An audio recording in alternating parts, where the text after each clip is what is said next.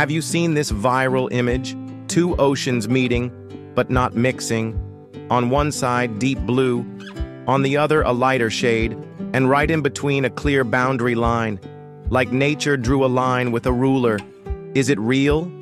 Or just an illusion? Turns out it's 100% real. Where the Pacific and Atlantic meet, near Cape Horn and the Gulf of Alaska, there's a phenomenon called ocean stratification. The waters have different densities, different salinity, different temperatures, even different types of plankton. It's like trying to mix oil and water. They touch, but they don't really blend. Eventually, they do mix, very slowly. But that clear line, that's the result of forces deep beneath the surface. So no, it's not a Photoshop trick. It's one of Earth's most beautiful truths. Now, here's the real mystery. What if oceans had consciousness? Would they fight to stay separate?